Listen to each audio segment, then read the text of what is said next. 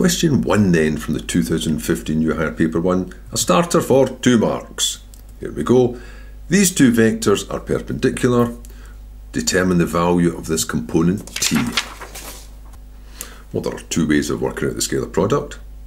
There's what it says, it's a product of their lengths. It's the length of one times the length of the other, but only the product of the lengths that go in the same direction as one or other of them. In other words, it's the product of the projection of one length against the other one.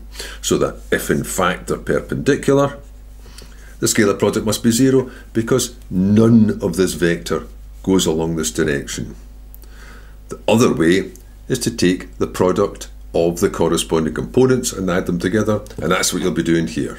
So first of all, the statement, u is perpendicular to v if u dot v equals 0, if the scalar product's 0. You might think that's the first mark, but it's not until you put the figures in. Now here you have the vectors as multiples of the base unit vectors. There's no need to write them out in component form because quite clearly the numbers are there in front of you.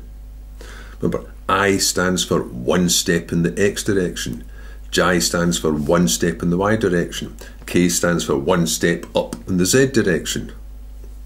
So what we got? U dot v would be 8 times negative 3, x times the x, plus 2 times t, the y times the y, plus, and that's a negative 1, don't put down negative k, a negative 1 times a negative 6, and that's equal to 0, and that's the first mark. Well, near enough, it actually has these numbers worked out, but that would be the first mark, because it's now just a case of tidy that up.